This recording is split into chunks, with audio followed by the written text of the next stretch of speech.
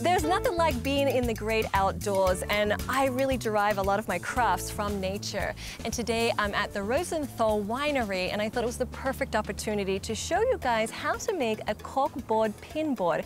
It's very easy. All you need is your picture frame, a sheet of corkboard, scissors, and a ruler. And if you want to go ahead and spray paint that frame, get some spray paint and tape. But today I'm just going to show you how to assemble it. It's so easy and it adds a lot of character to your space. The first thing you'll want to do is take the glass out of your frame, but don't throw it away because I'm sure you'll come up with something crafty to utilize it for. You're going to take your sheet of cork and your ruler and utilize your glass as your guideline. You want to make sure it's a little bit bigger than the glass. And you can take a sharp edge. I'm just going to take my scissors here. I'll run a straight edge.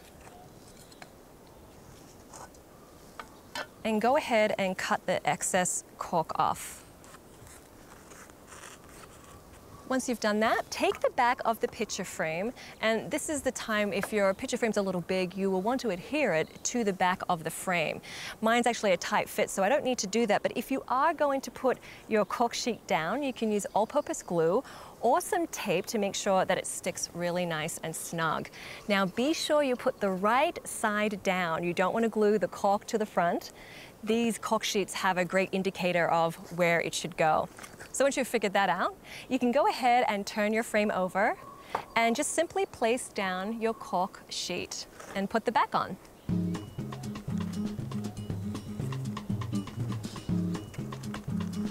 This is a really tight fit, so no glue necessary.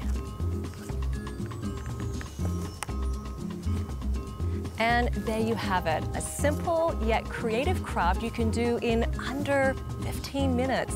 It looks beautiful and it'll add a lot of value to your space. Are you a crafter on the hunt for your next project? We've got tons of quick and simple ideas for you to try. Just visit athomewithdidiayer.com. You'll find tons of creative projects from my craft room, along with step-by-step tutorials, guest crafters, and 5-minute DIYs. The ideas are as endless as your imagination when you visit athomewithdidiayer.com.